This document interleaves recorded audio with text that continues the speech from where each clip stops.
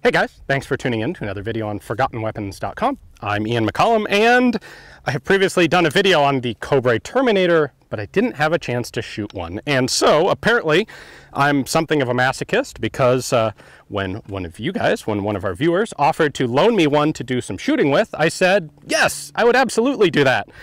And I sent him FFL information, and then I thought to myself, why on earth would I have done that? Well, anyway, I did recently have a chance to do some shooting with a Mag 7, a Techno Arms Mag 7 with its proper ammunition, and came to the conclusion that while it's not a particularly good shotgun or a particularly good idea, it's not horrible. And so that leaves open the position of what really is the worst shotgun out there ever. And I suspect the Terminator is probably going to fit that role. So these were made by Cobray in the 80s. To be entirely honest, I still don't really understand why. The only thing that this fulfills in the market is like this 14-year-old's Lamborghini sort of poster on the wall kind of appeal of, boy, it looks mean and evil. And I suspect that when you're shooting it will feel mean and evil as well. Just for the record, to point out, it does have a collapsing stock with no good cheek weld. I am told that with heavy loads in particular, the stock will tend to collapse in on its own and bust you in the face with the rear of the receiver. We're not going to try that out today.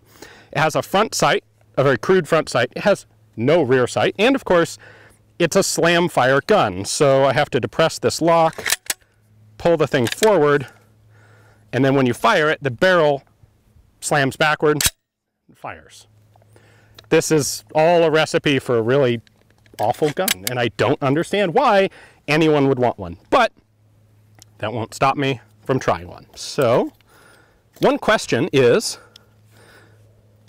when you're using this, will the shells actually just fall out the back? And there is actually there's a little lever in there that does appear to prevent the shells from falling out the back if you're, say, aiming it upwards. That's helpful, I guess.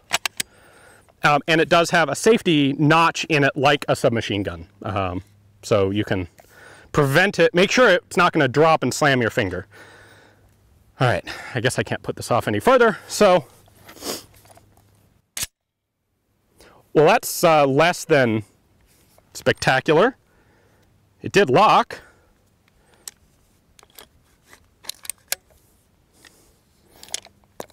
That's awesome. There's only the tiniest of dimples on that primer. The breech block is screwed all the way in, which is what positions the firing pin. Let's try another round.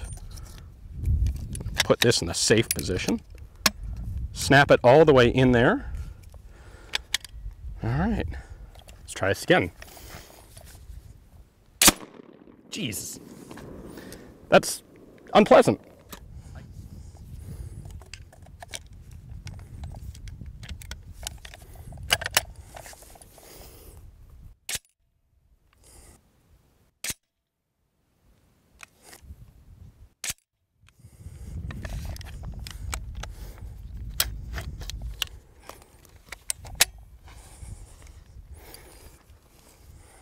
Let's try this one more time.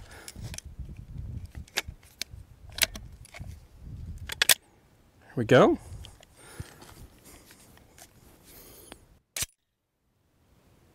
Again, a bit less than totally impressive. Another little teeny dimple. We'll give this one more try. I think I have another one of the white ones. This was the super patriotic red, white, and blue Federal El Cheapo shotgun ammo. Here we go. Into the fire position. Gah! That actually hurts. I'm not used to guns that actually physically hurt, that aren't like really big. That's just really obnoxiously unpleasant.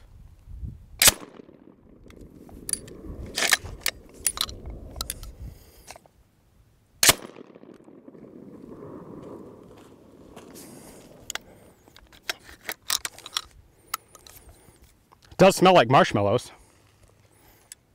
So, I think we can safely say I am perfectly happy going out on a limb saying this is in fact the dumbest, most worthless, stupid idea for a gun ever actually marketed. And I think its one saving grace is that occasionally it doesn't actually work, and that saves you the punishment on your shoulder. So if you want one of these because they look like this, then be my guest, go for it. If you're looking for a shotgun that actually has any practical utility whatsoever, this is not your gun. Thanks for watching, guys. We'll be back tomorrow with, well, I can guarantee with a much better gun. Thanks for watching.